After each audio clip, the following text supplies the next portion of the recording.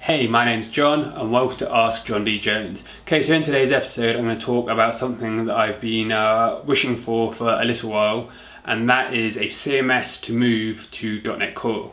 Now, 2 years ago I wrote a video just saying, you know, the state of .NET Core and CMS in C#, and at the time none of these sort of CMSs, none of the frameworks actually worked in .NET Core. Now, a few years later, unfortunately, it's quite sad that, you know, things are the same. However, the positive news is obviously, as of last year, Microsoft has said, you know, we're not supporting, you know, web forms and MVC anymore. Moving forward, it's going to be all .NET Core. So eventually, you know, the CMS vendors have caught up. For Umbraco, they were working on Umbraco 8 for ages. Umbraco 8 has a whole new bunch of features, you know, like infinite scrolling, better multi-language support. If you haven't considered upgrading to Umbraco 8, give it a thought. It's not as easy as 6 to 7, and it might cost a lot of time and effort to do it, but you know, there's some good stuff in there. Now, the good news is that now version 8 is out. Umbraco is focused on that for a little while. I think the focus now is on .NET Core. So I got an email a few weeks ago, I think anyone who's part of the newsletter did, asking to join the .NET Core team. I think it's called the UniCore project. Fortunately, you know, I didn't make the cut. I said I was more than happy to help. I've got a little time coming up, so I thought I'd you know, offer my services. There's a team of like 5 or 10 people who've been picked who are going to be leading this project, and because it's like a community initiative, they're not going to be doing the whole project, but they're going to focus on little bits, and they're going to help speed up the process of, you know, making Umbraco work on .NET Core. So one of the main reasons for this video is obviously at the moment, you know, there's the good news is you know, that Umbraco is going to be moving to .NET Core. So all of you, you know, who've been complaining or a bit frustrated that you still have to use old MVC, fear not. I mean, because it's moving to .NET Core, one of the problems are, when it eventually comes out, whenever that may be, is obviously it's going to be a massive change. Probably going to have to completely rebuild your website again. So if you go from 7 to 8, you're going to have to do probably a lot of work depending on, you know, how many plugins and custom code you've got. Then going from 8 to .NET Core will again be a rewrite.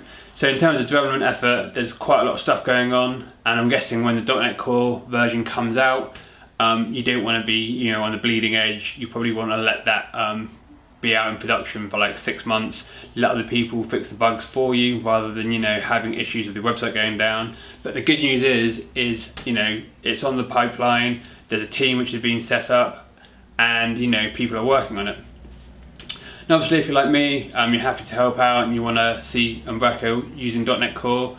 Obviously, I think sooner rather than later, there's going to be a load of you know, tasks and a load of pull requests that you could probably make. As Umbraco is open source, and if it's something that you are interested in, I would recommend you reaching out to the UniCore team, which I'll link to below. Maybe ask them and say, you know, you're happy to help. I think, you know, the UniCore team is basically thinking about the direction, and they're going to be like leading the initiative to help refactor the code. As it's open source, I expect that they're going to look for any help they can. So obviously, if you reach out and you've got a bit of time, and you can, you know, do some of the mundane, you know, refactoring of getting like a system.web, getting all traces of a certain API or something, I'm sure that they'd love the thought and they'd love some help. So anyway, yeah, this was just a little update video. The good news is that obviously, you know, people are working on it, and there's a team being formed, and good things will happen. If that's going to happen within, you know, this year, who knows?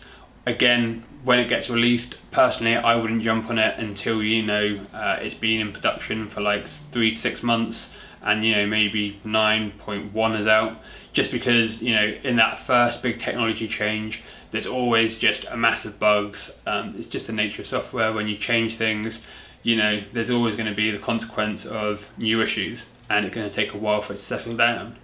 So anyway, hope this video has been beneficial. As I said, I'll write a link to the UniCore team, and you can have a look at stuff yourself.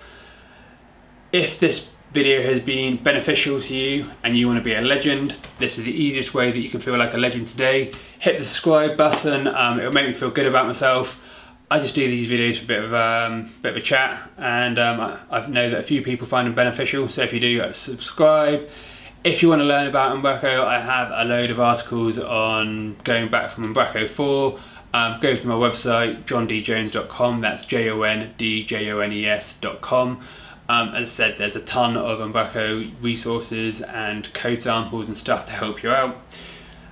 Aside from that, if you've got any Umbraco questions yourself, or you just want to ask me something, most of these videos are done by conversations I have at work, or emails that people ask me, or comments left on videos. Obviously this is YouTube, leave a comment below. Aside from that, I hope you have a great day, and let's all keep our fingers crossed that Umbraco Core will come out very soon, and then we can all live in paradise and work in a beautiful world of .NET Core. Anyway, until next time, catch you later.